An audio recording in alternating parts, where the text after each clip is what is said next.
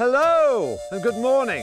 Now, if you've never been invited to a ranchero breakfast, well, he's like the gay Butch Cassidy, except not Butch.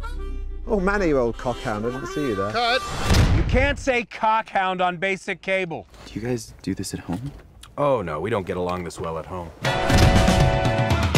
you Erasmus and Paul? I am indeed. I love your books and your TV show. Oh, can we call a truce? Finally. Finally. When have you ever called for a truce? You realize you're starting an argument about a truce.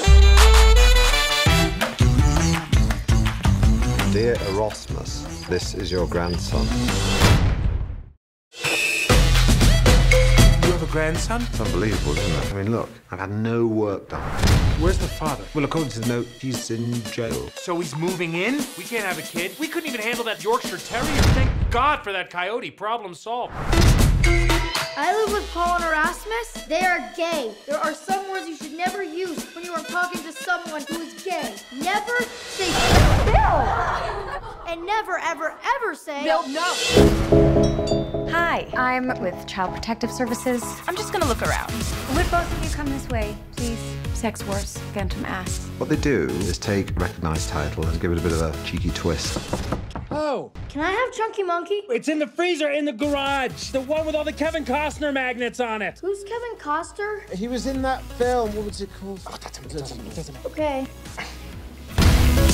You have, like, two dads, sort of.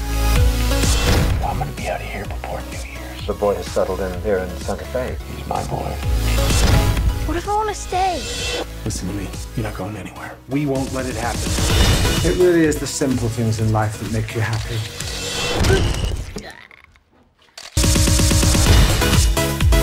You have the biggest heart of any man I know.